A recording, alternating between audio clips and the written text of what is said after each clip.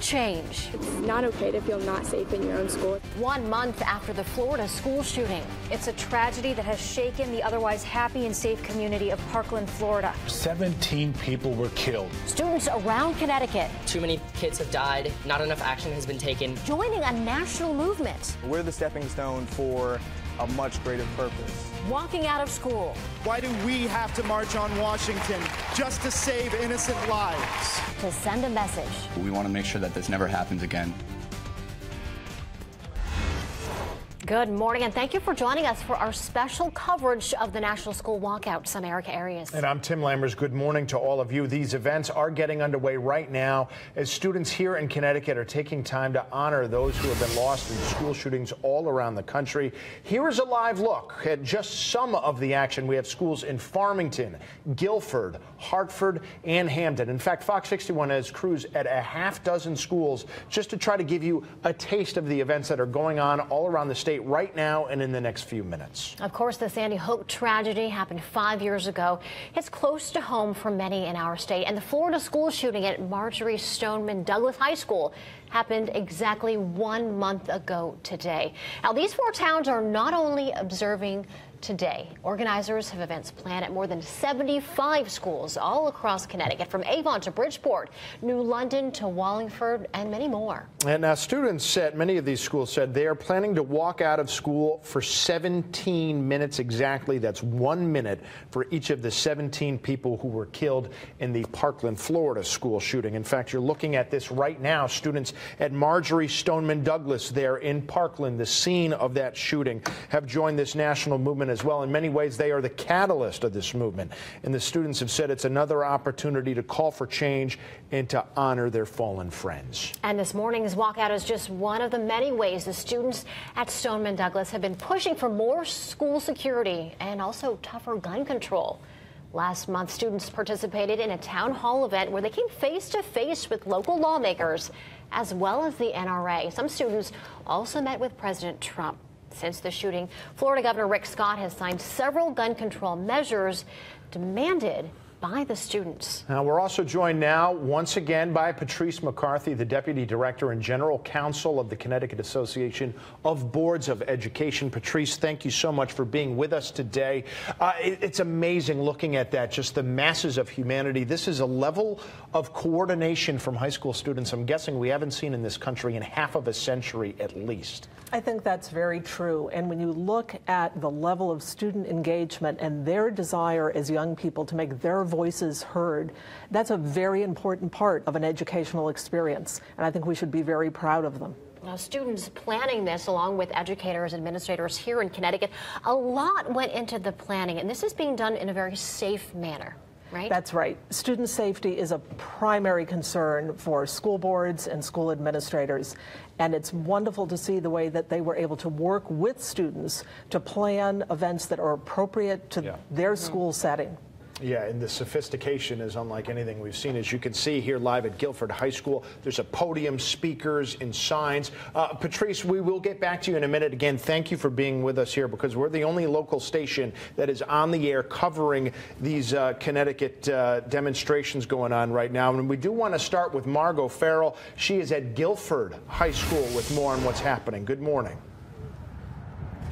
Tim, Erica, good morning. You can see the crowd behind me. The students have already started gathering outside. I'm going to step out of the frame so you can take a look. Several of them holding up their signs, calling for action from the local level and also the national level. Now, what you're hearing, those cheers, those are several, not only parents, but adults from the community here in Guilford that came out to show support for these students, wanting them to know that they are not alone in this fight, that they too are calling for action and hoping that nothing happens like this again, like what we just saw exactly 1 month ago in Parkland, Florida.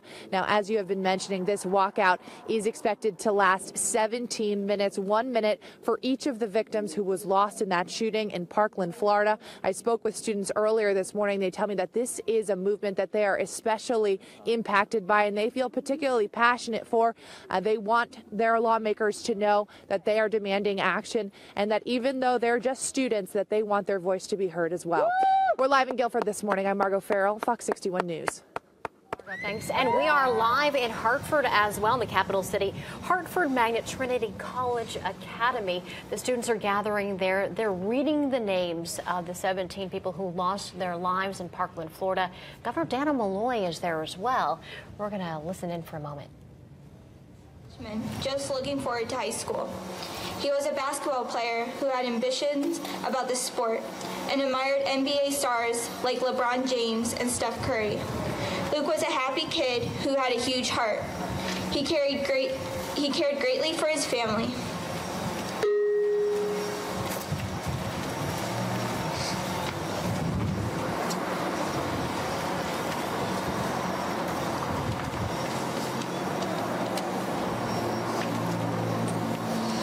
Feist, 37, was the assistant football coach and security guard.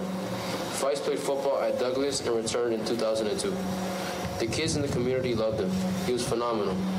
He selflessly shielded students from the shooter when he was shot. He died a hero, and he will forever be in our hearts and memories. Heard them mentioning there, one of the assistant coaches, Aaron Feist, one of the first faces of the shooting in Parkland, Florida. Again, Patrice McCarthy and Erica Arias along with you here. I'm Tim Lammers. We're going to get you now to Hamden High School. Tony Terzi is live there where the demonstrations have started. Tony, how do things look where you are? Very good, Tim. Behind us, there are some adults who are here out in front of Hamden High School on Dixwell Avenue to show support for the students. And we're joined by a student, a freshman, Ava Kleinman. Ava, good morning. Thanks for joining us. Hi, thank you for interviewing me. You bet. Tell me a little bit about what is planned for the students inside the school. Well, right now they're walking out of Connections, which is essentially a break period, into the gym where our protest is planned. There will be no bags, no hats, no hoods, all that stuff. I've heard there's speakers and some cheers planned, but I can't really verify anything that's actually happening. Now, in terms of, so you don't know what's going on in there. I know some schools are writing letters to their congressmen and congresswomen. Some are writing letters to the families of the victims, signing up students to actually vote so that they can affect change that way. Why have you chosen not to take part in that and come outside? I feel like the most important part of a protest is that it's public. And now I understand that there are some safety measures that have to be taken, but I don't think boxing us in and to a gym inside the school where no one can see us is a very effective measure. And also, it's supposed to be student voices and students calling for change. And with teachers and principals taking control, obviously there's going to be some measure of authority, but the point is, it's a student protest because students are dying, and adults aren't doing anything. Again, this is Ava Kleinman, a freshman here at Hamden High School. Ava, what sort of security do you have in the school every day? We have security guards, and they check our faces if you walk in. This morning, actually, I got stopped because I had a hood on and they couldn't see who I was. So there's some sort of face recognition mechanism? Yeah, but it's only, it's human. So, of course, there may be some error, or, yeah. And there's no metal detectors or anything. So, what if if a legislator or President Trump was here, what would you say to a legislator about one thing that could affect necessary change? Ban assault rifles before I get shot, please. I just really like to go to school and learn and not, die. That would be great. But seriously, I've known people who have had panic attacks. I've had panic attacks. People are deathly afraid of going to school, and it's not just. Please ban assault rifles. That's Ava Kleinman. I'm Tony Terzi. We're live outside Hamden High School, using her 17 minutes to try to affect change. Back to you, Tim and Erica. Thanks, well, from Hamden, we're going to go to Farmington. Aisha Bowe is standing by with what's happening there at Farmington High School. Aisha? Hey guys, good morning. It's actually kind of hard to hear. As you can hear, the students right now are screaming, "Protect kids, not gun." Right now we are at Farmington High School, and as you can see, we've got quite a couple of dozens of students out here that are chanting right now. Now the students came out here about a couple of minutes ago. We've had about 2 students address the crowd here, and the main thing they've been saying is enough is enough. And as you can hear, they are chanting, "Hey, hey, NRA." Now, the main thing the kids were saying here is they want to see change. They are hoping that lawmakers are listening, and they are hoping that something will come out of this. And as you can see, many of them holding signs here. One of them saying, "Together we rise," #enough. And again, they are chanting, "Enough is enough." Now, I did go inside earlier and spoke with somebody from the administrator. They did give the students an option to attend a program inside the school for those who did not walk out. But as you can see, we got a couple of dozen students here that did choose to walk out. And again, we are at Farmington High School, where students are participating in the national walkout. That's the latest here from here. I'm going to toss it back to you guys. All right, Aisha, thanks very much. Well, again, we do have Patrice joining us, and I just want to ask you if we can bring you in before we go to another crew out in the field. What kind of emotion are you feeling seeing all these students who've found their voice? They're taking action. We've seen Hampton, we have seen Farmington, we've seen Hartford. I think it's an incredible day out of terrible tragedy and a series of tragedies for many years around the country affecting students in their school buildings.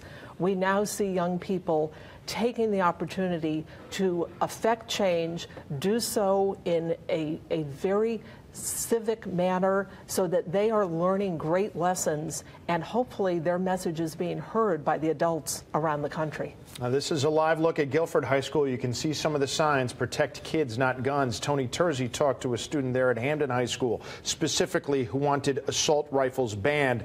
The Farmington, they're chanting specifically at the NRA. So we're seeing a lot of very specific political messaging going on right here. We want to keep you going around the state. Amanda Rouse is at Jonathan Law High School in Milford right now at 10:13 during this 17 minutes of silence. Amanda, what's going on there? Well, Tim, I think it's really interesting what Patrice just said about these students wanting to react to violence inside of their schools. Here at Jonathan Law High School, they had violence. Back in 2014, one of their classmates was killed by another classmate. That wasn't gun violence, but it was still school violence. And that has really resonated in the community, in the school community. I want to get out of the way here where you can see it is a somber morning out here as they sit and they reflect about the 17 lives lost in Parkland, Florida. These students all walked out a little bit before 10 o'clock. They organized themselves. They tried to get their message together themselves. The mayor, the superintendent, they're both here, but they're saying that this is about the students. This is about the students sending out their message. A big message that they wanted to send was to Congress to make sure that Congress acts. They said enough of thoughts and prayers and sending messages. We want to see action. And these students are just gathered here today to send that message to Congress and to the community. One thing that we did really stress earlier today was student safety. As you can see, they're all gathered there right around the flagpole where the flag is at half mast, but they're being very well protected by the Milford Police Department. The department is keeping everyone off of campus. They wanted to make sure that this was a way for the students to be able to safely give their message. So that is what we are seeing live at Jonathan Law High School right now. The students will remain out here for a little bit longer. And as soon as we can get more on their message and talk to the students, we will, of course, bring that to you. Tim, Erica. Amanda, thanks so much. And right now we're looking at live video from Parkland, Florida. They're remembering the 17 people who lost their lives there 1 month ago. As you can see, not only have they walked out of class, but they are all walking en masse to a location. We don't know exactly where they're planning to walk right now. It looks like, okay, they are gathering. Again, we're watching this video just as you are, and they too, a lot of them holding signs up that we can't quite see what they are, but the Parkland High School community there, the Marjorie Stoneman Douglas High School community, as we said before, really sort of kicked this off with their outspokenness and their activism that has led to what we are seeing now. as more than 75 different school districts across Connecticut alone have something planned for today. That also includes Manchester High School, which instead of a walk out, staged a walk-in before class because they wanted to make sure that the school day would not be disrupted, but still show their activism. And that's sort of illustrating that we're seeing a lot of different tactics being undertaken at different school districts. Right now, we're heading to West Hartford. Esther Catro is standing by, showing us what is happening at Conard High School right now. Esther. That's right, we are here at Conard High School. We're on the sidewalk because we can't be on school property, but just past these parents is where all the students have gathered. And I'm joined here by two parents. One of them, Chris, your daughter actually organized this walkout here today for the high school. Walk us through, why do you have these signs here and what does it mean for you to be out here today? I'm proud as can be. The youth have taken control.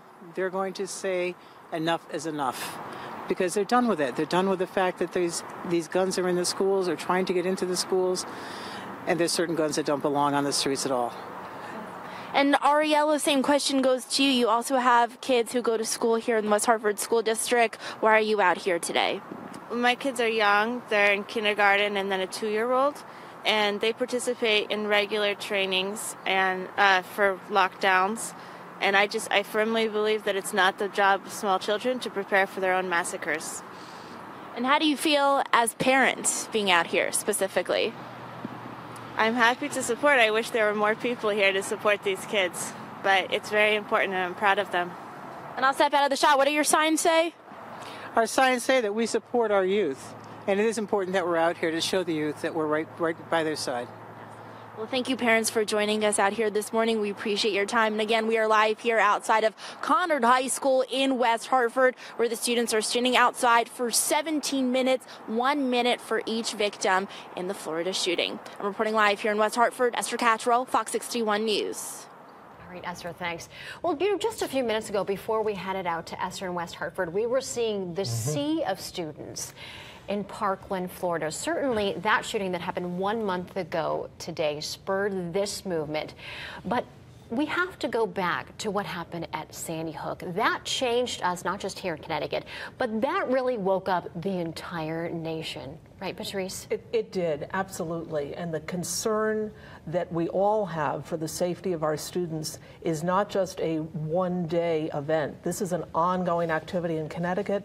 We have made great progress in making sure that we have a school climate that is supportive of our students, that we've adopted security measures, that in Connecticut we've taken steps on gun control and trying to address the mental health needs of our young people. But all those issues, we haven't completed the task yet in Connecticut or around the country. More work needs to be done, and I think these student voices today are a very strong reminder to all of the adults that that work is important and must continue. In your opinion, what do you think needs to happen that has not? We need clearly more mental health services for young people. We also need better gun control so that we don't have assault weapons that are available and being used in our schools. It's interesting, being that you're representing the Connecticut Association of Boards of Education, you're very interested in the context of these protests, but you're also sort of looking at it mechanically because you need to make sure that students are staying safe. What are you seeing based on just what you've looked at along with us over the past 19 minutes about how these protests are playing out? It looks to me like the careful planning that has gone into place over the past several weeks is really being demonstrated today in what looks like very peaceful but meaningful messages and allowing students to convey their message in their own voice, while at the same time making sure that they are kept safe, because that is a primary responsibility of the educators and the school board members. Well, right now we're going to go back to Hartford. Governor Dan Malloy is speaking right now in the capital city. Theaters and our restaurants and our churches safer. There is a way to do it. People sitting in Washington know how to do it, but they're afraid to do it because of the pressure from other groups. This day marks a change here in Hartford, across our nation, as students who will, in fact, be voters in the near future stand up and demand change. Don't forget this day. Don't forget the lives that were sacrificed to bring this day about. Let us commit ourselves to change. Thank you.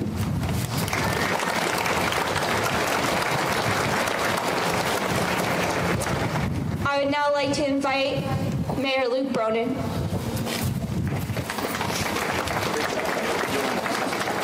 Good morning, HMTCA. To all of the students here today, to the students that have spoken this morning, and to the organizers, including Maggie and Alexa and Larnie and Essence, you are inspiring to all of us. It is incredible to see you out this morning, standing together to raise your voices for a change that's long, long overdue. I want to say thank you to the superintendent and the Board of Education and Principal Biggs and to Governor Malloy and everyone who's here for taking the approach of supporting you as you raise your voices, not suppressing your speech as some districts around the country have done. What you guys are calling for is just common sense, and we stand with you. That is Mayor Luke Bronin. And again, speaking in Hartford, you can see students behind him with the names of the Parkland victims. Let's get now to Tony Terzi. He's at Hamden High School, where the protests have been going on for some time now. Tony.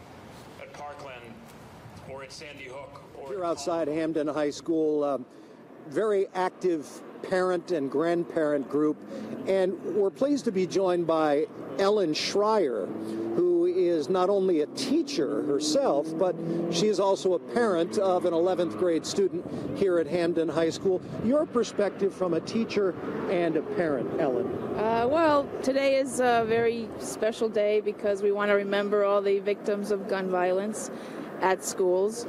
And particularly, means a lot to me because my son is a high school student here.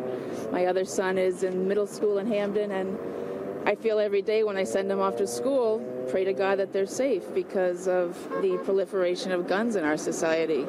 It has to be put under control, or else we're going to continue to have these sad walking around with signs and reckonings of school violence. Now, Ellen, what do you say to people who would say, well, you know what, it's people that kill people, it's not guns that kill people? I think that if they didn't have access to guns, then it wouldn't happen with as much regularity and with as much a great number of loss of life. Explain to me from a teacher's perspective. You talked about hoping your children are safe going to school, but do you feel safe? Not always, because I don't think a school building can be entirely safe. There's no 100% solution for that. And in our school, it's kind of an older building, and, I'm sure that there are points of access that I don't even know about. And so I have to think about when we have lockdown drills, this could be my last moments on earth in this closet. So that's Ellen Schreier. We're live outside Hamden High School again. She's a teacher in New Haven. She has a student here at Hamden High School. We'll send it back to Hartford.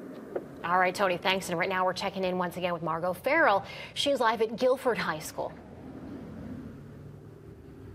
Erica, thank you. Now, this was particularly inspiring to see the children come out marching and protesting peacefully. But what happened here in Guilford High School was it wasn't just the students who were taking part in this movement. It was also some parents and some adults from the Guilford community. I have some of them here with me now. Can you tell me why you felt it was important to come out here today? Well, I felt it was a very American activity, peaceful protest, and it's a remarkable civics lesson. But other than that, these kids understand what's in jeopardy, and they understand they have a voice, and it's valuable in the community, and that makes me feel so proud.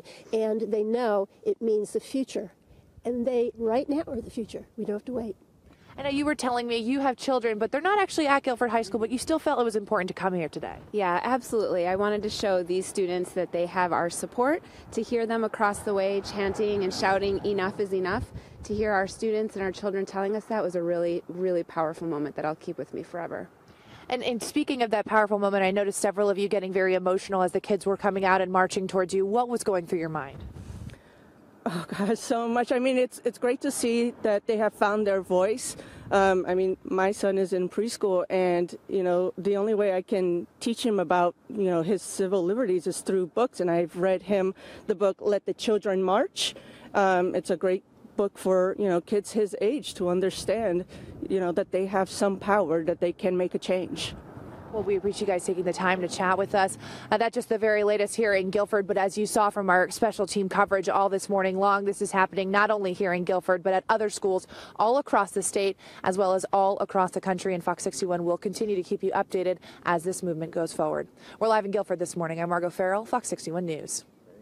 Right out to Hartford, Keith McGilvery as Governor Malloy.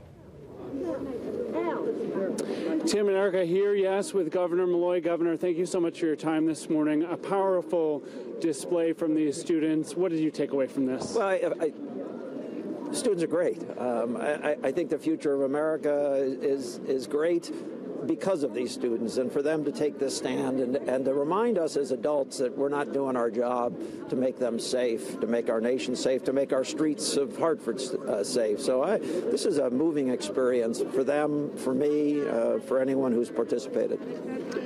You heard these young people call for real, tangible change. What can you tell them about the likelihood of that happening? What's your message on that front? Well, as I said in my comments, Washington knows how to change this. I mean, universal background checks, banning these assault weapons and high-capacity magazines, as we've done in Connecticut, actually leads to safer communities. But they're afraid. They're afraid of the NRA. They're afraid of criticism. They're afraid of losing elections. They're more afraid of losing elections than they are of losing children, which is quite remarkable. So how do we get the ball moving here? I know in Connecticut, a lot of folks have been on the forefront of this issue. How do we take that conversation to other parts of the country? I said this 2 days after Sandy Hook, that shootings like Sandy Hook are coming to your neighborhood, to your town, your state, and unfortunately, I was right. Our nation will not and has not yet addressed this issue, but more people will probably die. There'll be more shootings in public places, as we saw in Nevada. Those happenings, those events, and then, quite frankly, young people responding to them will make the change eventually. Yeah, oftentimes our young people lead these types of social movements. How has this been different for you, do you think? I've never seen a movement quite like this one, where students are sustaining the efforts of failing adults. I think it's quite remarkable, and I just wanted to be here to see it myself. Governor Malloy, I appreciate your time this morning. Thank you very much. Thank you. Tim and Erica, certainly a powerful morning out here in Hartford. Hundreds of students turning out to make sure that their voices were heard. Along with the governor, you saw Hartford Mayor Luke Bronin, as well as a number of students take to the podium there to really call for action across the country. For now, Keith McGilvery, live in Hartford, Fox 61 News. Keith, thank you. And from Hartford, we're going back down to Milford. Amanda Rouse is standing by with one of the student organizers there. Amanda? That's right. We actually have a couple of the student organizers here at Jonathan Law High School. And ladies, thanks so much for joining us. Quickly, just run down your names for me. Colleen Hugo. Grace Baselli. Salma Sammy. Now, why did you ladies decide to take part in this national walkout today? We've grown up in an environment where gun shootings are almost a norm in schools. So now that it's happened to people our age and at such a large scale, we felt really passionate to be able to stand up and say our message, what we want to change. What is that message? We feel that the current gun laws are not strict enough, and we feel very strongly about that, and we want that to change in our lifetime. Is this your way, as you watched, I'm sure as you did, after the Parkland school shooting, you saw your fellow classmates in Parkland go and lobby their legislators in Florida, and so there was some, I would say, some disappointment and some, people getting upset that their voice wasn't heard. Is this your way of also making sure that you're not only standing with them, but telling Connecticut lawmakers, hey, we're expecting more from you? Yes, absolutely. I feel that the more schools that participate in this, the louder the message will be spoken, and we definitely wanted to help strengthen that. So. Another thing that I noticed, since we were across the street, is that the flag was lowered to half-mast as well and half-staff.